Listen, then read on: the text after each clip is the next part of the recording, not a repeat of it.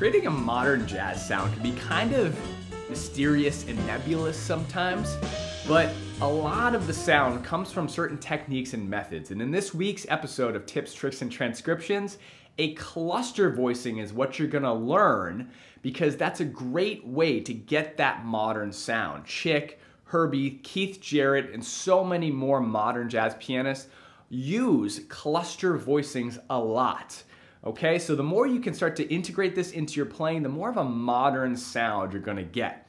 With that being said, don't forget to go check out my open enrollment small group private teaching program that's now open.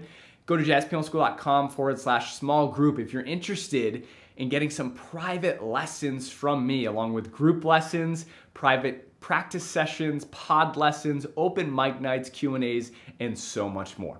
With that being said though, let's dive into this week's episode of Tips, Tricks, and Transcriptions. Here we go.